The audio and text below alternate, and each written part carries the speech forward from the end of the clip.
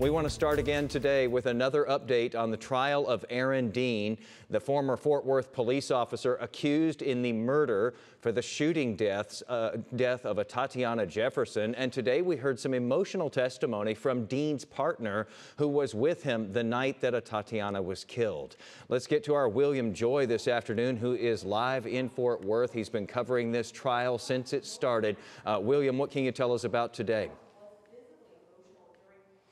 Jason, court's still going on right now, but we have had a very full day. We saw Aaron Dean's full body camera video from that night. We also got to see the forensic interview that was done with Zion Carr, Atatiana Jefferson's nephew. And we also heard, as you mentioned, from Officer Carol Darch, the officer who was with Aaron Dean that night. Darch testified for roughly 4 hours today, talking about everything that they saw, heard, and even thought when they were responding to that call. She explained that because it was an open structure call, not a welfare check, it's approached differently. And they didn't announce themselves because they didn't want to let any burglar there escape. They also said that the house looked like it had been ransacked. And the defense tried to emphasize that Dean thought he could be in danger at the home before the fatal shot, and that he was facing deadly force when Jefferson pulled up her gun.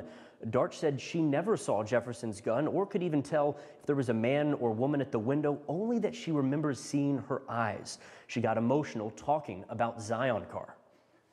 I hear him start giving out commands, so I drop my gun into the stool position. And I go to turn around, and about halfway through my turn is when I hear a shot ring out, and I turn around, and that's when I can see her. What are you the most concerned?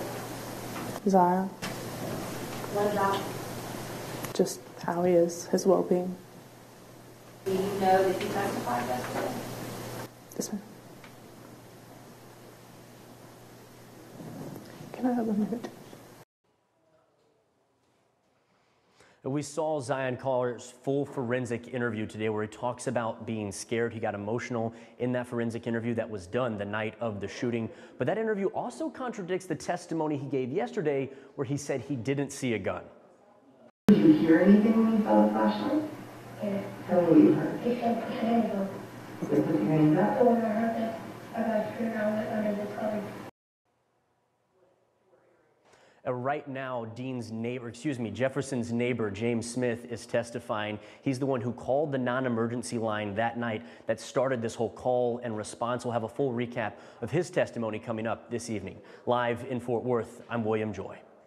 And William, thank you for that, for bringing us up to speed on day 2 in this trial. We want to remind everybody that we are streaming this trial start to finish online, and not just the testimony either. Investigative reporter Tanya Iser, who was with us at this hour yesterday to talk about the trial, has legal experts on hand each day to break it all down. You can find our coverage on WFAA Plus, our streaming platform, as well as YouTube and WFAA.com. You can also find daily updates and a history of this case on our website, WFAA.com.